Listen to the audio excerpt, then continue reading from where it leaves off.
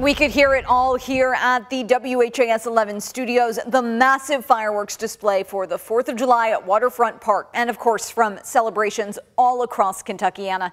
WHAS11's Taylor Woods and photojournalist Ian Hardwitt are live downtown now. Taylor, what did folks out there at the waterfront think of the festivities this year? Well, they thought it truly was an amazing experience, and you know, the orchestra and the fireworks show just wrapped up minutes ago, but this year's attendees told me they truly enjoyed their 4th of July. From the grand fireworks show, I always like the fireworks. It's what gets me the most. To the singing. They showed me a program earlier, and the guy looked like he was just throwing down, and I love music. And orchestra performance. I'm loving it. I'm loving it. The annual Waterfront 4th of July Festival drew a crowd of hundreds. It's a time for many families to spend together. We usually do this because we like having family time and family bonding, and it helps us relax and connect more. Local food trucks kept folks fed, and everyone brought out their favorite lawn chairs just in time for world-class entertainment. I'm having a great time and enjoying the music, the fun, and the people.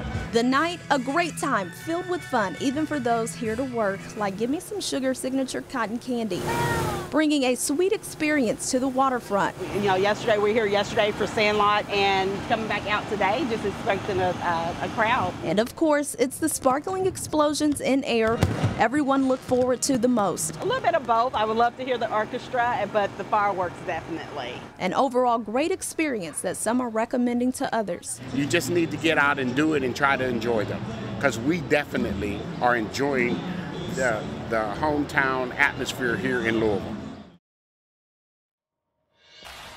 And if you take a look at the skyline, you can see that there are still some people that are lighting their fireworks. There's also some people that are still leaving the downtown area, so you can expect for some streets to be a little congested. Reporting live in downtown Louisville, Taylor Woods, WHAS 11 Night Team on your side. All right, Taylor, thank you. Now on to our nation's capital. President Biden welcomed veterans and military members to the South Lawn for a concert and barbecue. Amazing what a difference music makes. No, I really mean it. Think about it. Think how music can change moods. Music can make us feel better. It's just incredible. President Biden there thanking the service members for protecting America and everyone at that event for celebrating our country. All aboard for the 4th annual Paristown Independence Day celebration. Over in Christie's Garden, there was entertainment from the dance sensation Kids and the Louisville Crashers. They took the stage right before the fireworks this afternoon. And the Crescent Hill Festival was held on the grounds of the Peterson-Dumanel House on South Peterson Avenue. People walked through artist booths, lots of food options available for them, and live music, of course, as well. Over in Indiana, Jeffersonville hosted its 4th of July parade this morning. The people marching in that parade included that groovy bear you saw, some veterans, and musical performances from Jeffersonville High School. People lined up Spring Street in downtown Jeff to watch catching candy, waving all along the way. Now it is the one and only Nathan's famous 4th of July hot dog eating contest. It almost had to be canceled this afternoon due to weather, but eventually they did get things going, thank goodness. 3, 2, 1, put down your hot dog! Oh my glory. And to no surprise, the greatest of all time, Joey Jaws Chestnut downed a disgusting 62 hot dogs in 10 minutes to claim his 8th straight mustard belt and 16th overall in the contest. Alden and I have been playing a little bit of trivia today. So Alden, I've got one more question for you for I didn't know evening. we were doing this again. Okay, what is it? One more. Okay. What city in the United States was the first official Independence Day celebration held? Oh, that's a good one. I want to say Philadelphia. Good job. Okay. Yeah. Can you tell me the year? The year. Okay, Yeah. so, well, 1776 would be the first guess, but Revolutionary War ended in 1783, so I'll say 1783. It was actually 1777. They got right on it. Oh, that's right. Okay, I remember now. That makes sense. Well, it was a pretty good night for fireworks out there. Still some folks setting them off. Very nice weather. I'm starting with radar because oftentimes on the 4th you can actually make out the fireworks smoke, but can't really do that this year. I think that smoke is staying fairly low to the ground at the moment, but we'll take a look at air quality in just a couple of minutes. Otherwise, we don't have any other rain or inclement weather around the area, so pretty nice night for us for sure. So we had good weather for the fireworks. Tomorrow we could have a couple of isolated thunderstorms, but we have almost daily rain chances as we head through this extended week as well. 82 degrees still here downtown, so it's a bit of a warm night for us. 80 out in Linden, upper 70s elsewhere here in the metro area. As we look out over the west ends, trying to see some more fireworks. Winds are very light and you can make out how smoky it is out there. So a lot of that smoke is fairly low to the ground. 72 in Brandenburg. We don't have any high heat showing up, but ahead we'll break down when we could see our next chance for widespread rain. Grace.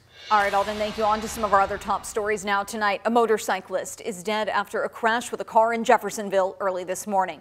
Jeffersonville police say they found the motorcyclist on East 10th Street with serious injuries. They tried to save the driver's life, but that driver later died at University Hospital. No one was arrested, and Jeffersonville police do continue to investigate. We've also learned the names of the victim and alleged shooter in a murder-suicide in Okolona.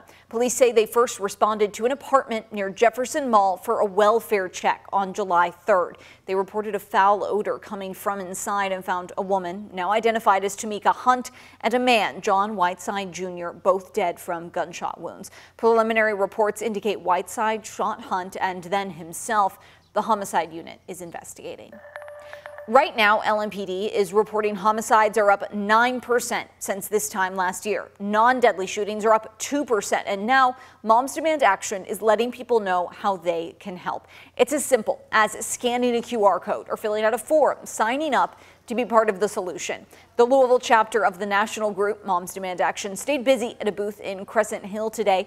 Kathy Meekus urged Louisville residents to reach out to their legislators about what they would like changed. Like today, we would talk to people who are aware of the problem and try to get them involved in helping solve it. And we also talk to people who aren't aware of the scope and scale of the problem to let them know how big a problem this is for our country and how many people we lose. Moms Demand Action is also pleading for gun owners to lock up their firearms, both at home and in their cars. Right now, neither is required under Kentucky law.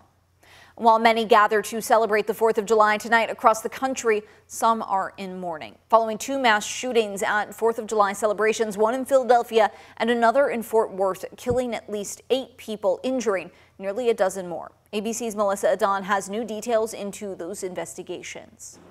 A mass shooting in Philadelphia described as horrific while gunfire erupted the night before July 4th.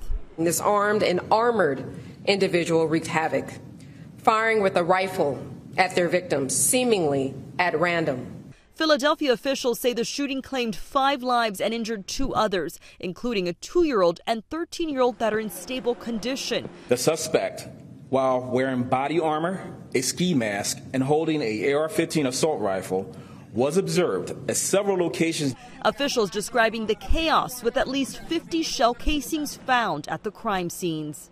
They were taking active fire, scooping people up, trying to get them to the hospital to save them. Police have the suspect in custody, but are not naming them until criminal charges are filed.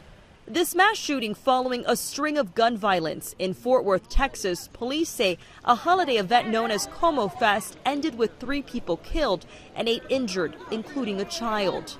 The rampage follows the 1-year mark of the Highland, Illinois mass shooting when a 19-year-old opened fire during a July 4th parade, killing 7 and wounding dozens.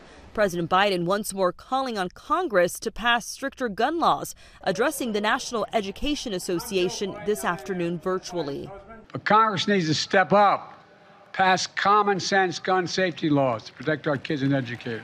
On Independence Day, the U.S. recording more than 340 mass shootings so far this year, according to the Gun Violence Archive, already more than the total for the entire year in 2018.